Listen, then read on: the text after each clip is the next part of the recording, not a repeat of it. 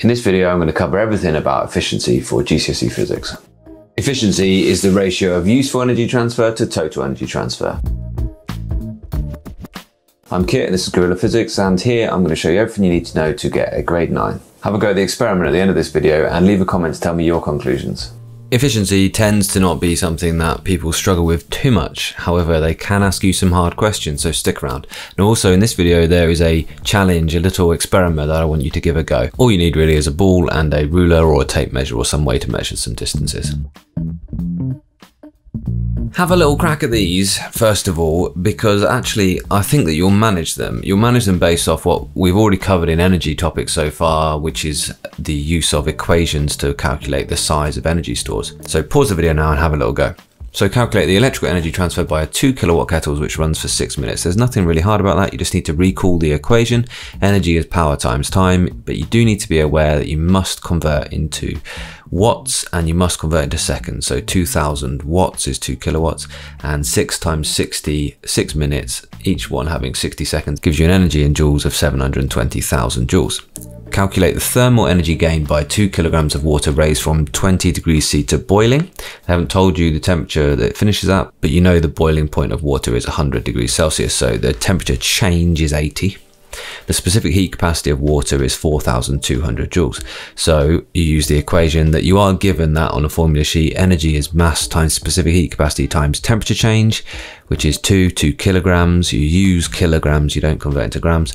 4,200 is the specific heat capacity and 80 degrees was the temperature change. So 672,000 joules is the energy transferred to the water. Now actually those two questions are linked, and in fact the electrical energy supplied to the kettle is not exactly the same as the thermal energy given to the water. Some of that energy has gone elsewhere. Some of that energy has been wasted. And that's the whole idea of efficiency, that actually we can never get a perfect transfer from one store to another with all of the energy going where we wanted it to go. So the last question is a little bit of a leading question, because actually I've just asked you to express a number out of another number, and that's what efficiency is. We express the useful out of the total. So actually that last question really asked you to calculate the efficiency of this kettle. Express 672,000 joules out of 720,000 joules as a percentage. And really that question means, in this case, calculate the efficiency of the kettle. The efficiency is the useful output energy divided by the total input energy. Now to turn that into a percentage, you can multiply it by 100. And calculating something as a percentage is something that I'm sure that you'll have done in maths and you shouldn't really find too difficult. So 672,000 divided by 720,000 times by 100 gives you an efficiency, or a percentage, of 93%. That's all there is to efficiency really. So if you can do that, then you should be all right with this topic. I will look at some of the ways they can make this hard though. So have a little pause and think about this claim. A teacher states that the only appliance that can ever be considered 100% efficient is a room heater. Evaluate the validity of this claim. So what is it true? Valid, something that's valid is something that is the case, something that is true. Pause the video now, have a little think, and tell me why you think that might be valid and why you think it's probably not valid. During any energy transfer, some of the energy is transferred to the thermal store of the surroundings. It is dissipated, we say. A space heater is actually designed to heat the surroundings. This room heater is meant to heat up the room, the surroundings. So the wasted heating is actually useful. We want this heater to heat the surroundings. However, it's also going to heat itself up, and it's going to heat the walls up, and we only really want it to heat the air. So we could call the heating of the heater and the heating of the walls a wasted energy store. We do want this heater to heat up the surroundings, and we say for any energy transfer, we're always going to get heating of the surroundings. We're always going to get energy dissipation. But actually think exactly what you want this thing to do. You only want it to really heat the air. Now for me, this can never be valid because nothing can ever be 100% efficient. We're always getting some wasted forms. We're always getting some energy transferred into stores that we didn't want. So it's just a matter of really thinking very carefully about what those wasted stores are. Usually it's going to be the thermal store of the surroundings. And in fact, that's where all energy will eventually end up during any energy transfer. It will always be dissipated in the form of heat. So let's talk a little bit more about efficiency then. Energy analysis is what we've been talking about so far. Calculate one store, use that value to calculate something about another store. So it's great for predicting unknown quantities, however it's got a flaw. The flaw is that every single time we transfer some energy, we end up wasting some of that energy. And so the starting store is always slightly greater than the final store, the useful final store at least. So energy transfers can never be 100% efficient. And that is because whenever we do any transfer ever, we always end up transferring some energy by heating to the surroundings. We always end up dissipating some of that energy. And the image that I picked there for this slide is just this idea that we're working on something and we don't want to, but inadvertently we will always heat that thing up somewhat. So this simple model that we've been talking about, the idea that one store empties and another store fills, is a bit limited. It's not as simple as this situation. There's always some other store that it goes into as well. There's always some wasted store. We call the store that we didn't intend, the one that we don't want to fill, we call that the wasted store. Efficiency is defined as the ratio of energy which is usefully transferred. So let's try a different diagram to represent this. Let's try this. It's called a Sankey diagram, and it just shows you, like a graph would, that this is the value of the initial energy store. This transfer 1 is the useful energy store, but some of that energy, some of that initial energy has actually gone and been wasted through this route. It's gone into this other energy store that we didn't want to fill. If we could solve this, then we would have no energy crisis. We would have no energy worries because all of the energy that we actually use would be transferred usefully, and we could therefore use that value again. But we're always wasting energy to heating of the surroundings. The more efficient something is, the larger the useful arrow will be on that type of diagram. The less efficient, the larger the wasted arrow will be. So look closely at that definition. Efficiency is the ratio of which energy is usefully transferred. Something would be perfectly efficient if all of the energy was usefully transferred. It would have a ratio of 1 or 100%. If half of the energy was wasted, it would have a ratio of 0.5 or 50%. If it was 75% efficient, then for every 100 joules of energy we supplied, 75 joules of that would end up where we wanted it to be, where we usefully intended it to go, and only 25 would be wasted. So we can define efficiency also by using the equation though, and it says the exact same thing. Efficiency equals the useful output energy divided by the total input energy. That's the ratio that is usefully transferred. So let's take this for example. This is charging of a phone. Pause the video. The values you need are just in the diagram rather than in the question. So we've started with 84,000 joules of energy in the electrostatic store of the mains.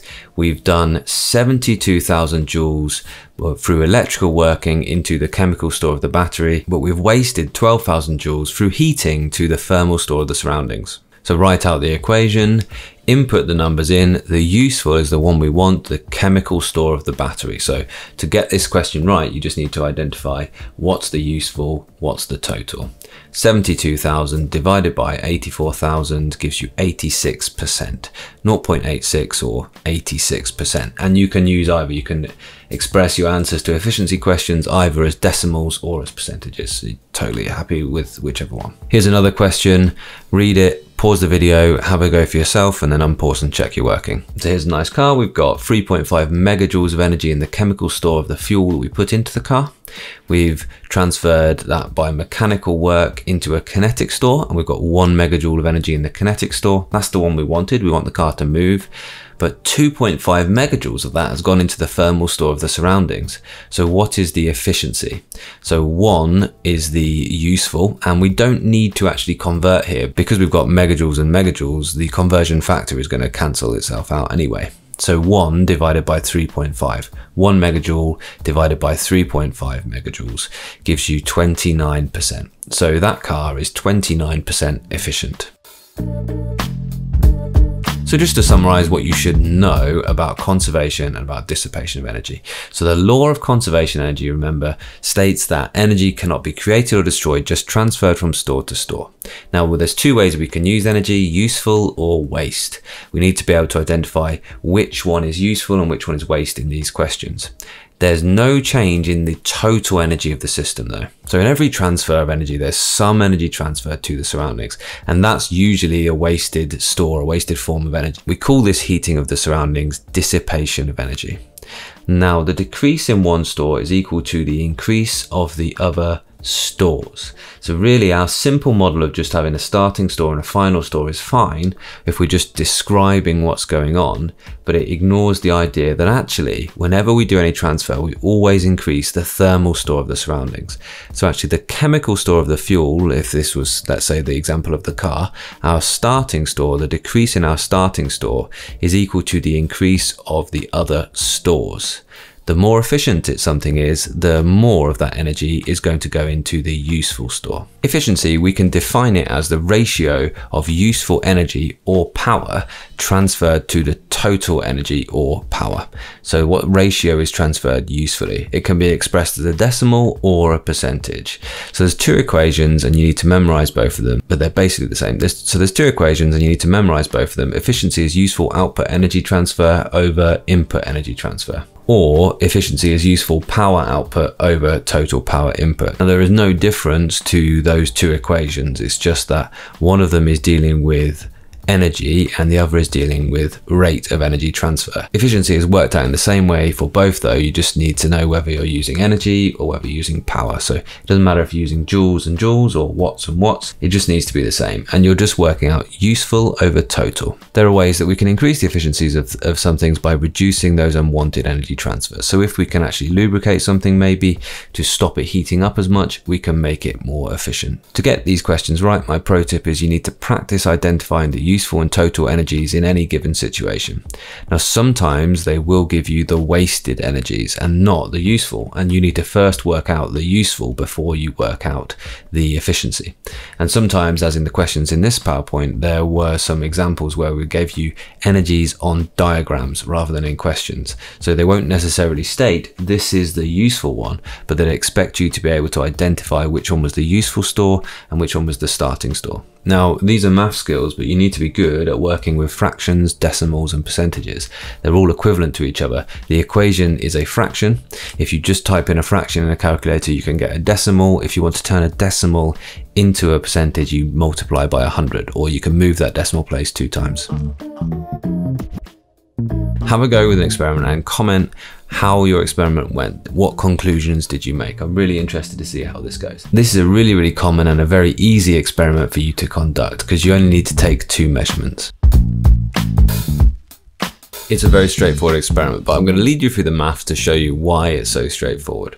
So first of all, we're talking about this ball which we're dropping from a certain height, h1, and I want you to identify the initial energy store and the useful final energy store.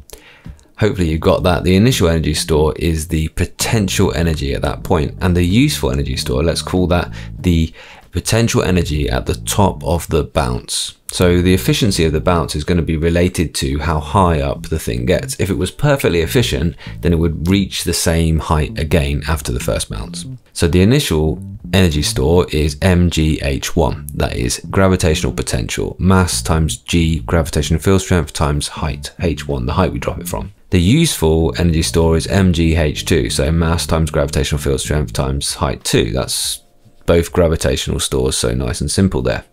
Now substitute those into the equation for efficiency. Efficiency is useful output over total, and you get mgh2 useful over mgh1. Now actually, because you've got m and g on both lines, you can actually just cancel that and simplify the whole equation. So now we've got efficiency is actually equal to h2 over h1. So the height of the bounce divided by the height of the drop. And that is a very simple way to calculate the efficiency of a ball. So what you're going to need to do is find some sports balls, find some tennis balls, compare that to a football, any balls that you've got lying around the house. And I want you to actually have a little hypothesis first and think why you think one of them may be more or less efficient. Do that before you've actually dropped one. And think about the energy transfers that are going on as the thing bounces. What will make something good at bouncing or less good at bouncing? Think about where that extra energy is going. Which one of the balls that you've picked, which ones are going to transfer more energy to the thermal store of the surroundings? Now there are two methods I'm going to present to you. You can pick whichever one you want to do. The first one is if you've got lots of different types of balls, it's a really useful way to compare them. So what you're going to do is take as many different balls as you can, drop them from the same height, drop them all from 1 meter or 2 meters or whatever is easiest for you to measure, and measure their bounce height. Now decide on how you're going to do that as accurately as possible. I have some suggestions. You could use your phone or any camera to kind of record it so you could actually stop the frame where it's at the highest and have a ruler in the background so you can actually measure the height of that bounce. Or you can simply just crouch down and drop it a few times and just try and judge by being at the same height as the bounce exactly where that highest point was. Decide if you want to do many repeats. If you're going to use the method with the phone camera, then perhaps you don't need to do any repeats because one time is going to give you enough accuracy. But maybe if you're doing it by eye, you would want to do that 3 times to be able to spot any anomalies, discard them, and calculate an average of your results. Then use the equation that we derived on the previous slide to work out the efficiency of each ball. So lastly, review your hypothesis and conclude what should you take into account. If you wanted to design a ball that was as bouncy as possible, as efficient at bouncing as possible, what would you take into account? How would you design that ball? The second method is a little bit more involved but will give you greater accuracy, is to actually use one ball, or do this for a couple of balls, but it will take you a bit longer, and drop it from a range of different heights. Actually drop it from 25 centimeters, 50 centimeters, 75 centimeters, and so on, up to 2 meters. So if you plot a graph of bounce height against drop height, as in the picture here, your gradient will be the efficiency represented as a decimal. Now gradients are less affected by anomalies than arithmetic means, so they're really good for accurate averages. I'm not going to talk through all of these because it'll be different for everyone's experiment, but here's 2 slides that will actually help you evaluate your practical. Work through each keyword in turn and think about each point.